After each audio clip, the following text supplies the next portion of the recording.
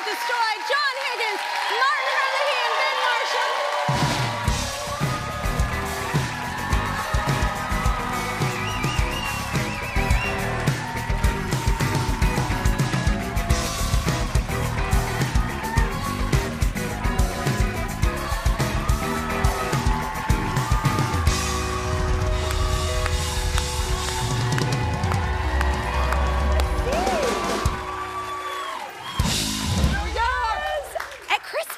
At Christmas time, it's perfect. Magical. Oh my God, you guys are so nice. I know, they're lovely. Yeah. They're lovely. So you guys wrote for Miley's New Year's Eve show, and Paris was on that. We did. Yes. Yeah. When she sang "Stars Are Blind," and the place went crazy. It went insane.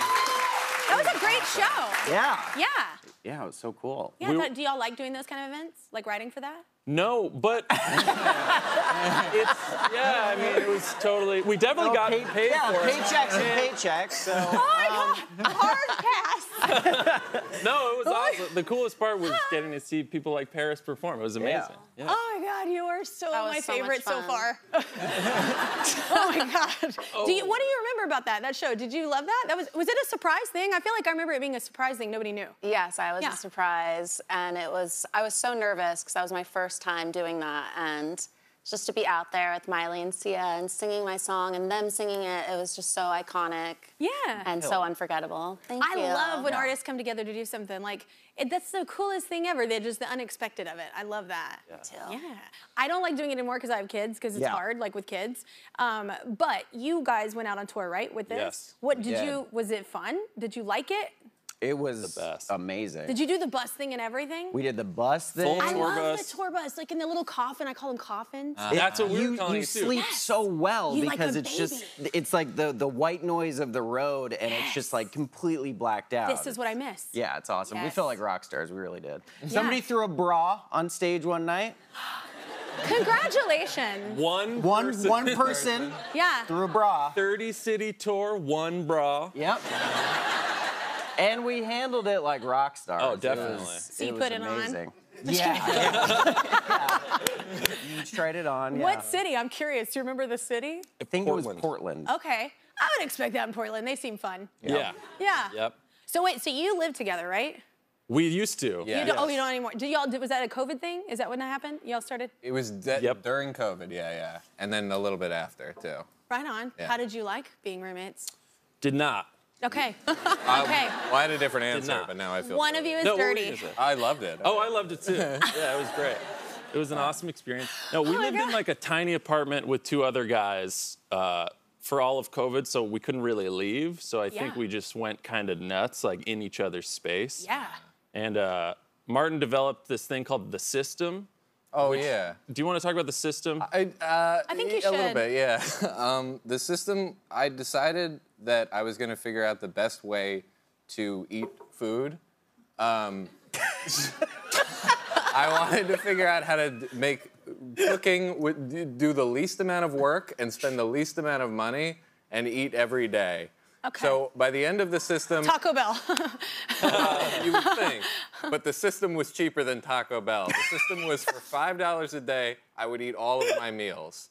I would go around to different delis in Manhattan and find the cheapest half pound of ham. Yep. And each...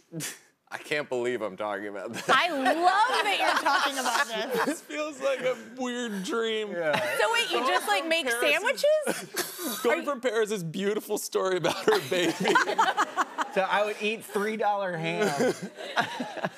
It was, there was an alphanumeric sort of system. Oh, I love that you're elevating it with your vocabulary. Yeah. So, for example, a B3H would refer to a B designation salad on the third day of meal prep with a ham sandwich. Meal prep for a sandwich. Well, the sandwich wasn't meal prep. The sandwich was made day of. This is an important aspect of the system. Nice. The salad was made 4 days in advance with alternating pinto and black beans. That would be A and B salad. What's your favorite bean? I would have to go with black beans. Me too. Yeah, I kind of hated when there was an A salad week. Yeah. Yeah. Yeah. And You're so awesome. And so I didn't love living with Martin. Wait. So wait, let's talk about the new movie. How is it? Let's talk about the new movie. Oh, yes. yeah, movie. I know. I want to talk about the movie. What about the movie? Tell us about the movie. You want to keep talking about the sisters? I want to tell. No, we could. So we are also on Peacock. Peacock.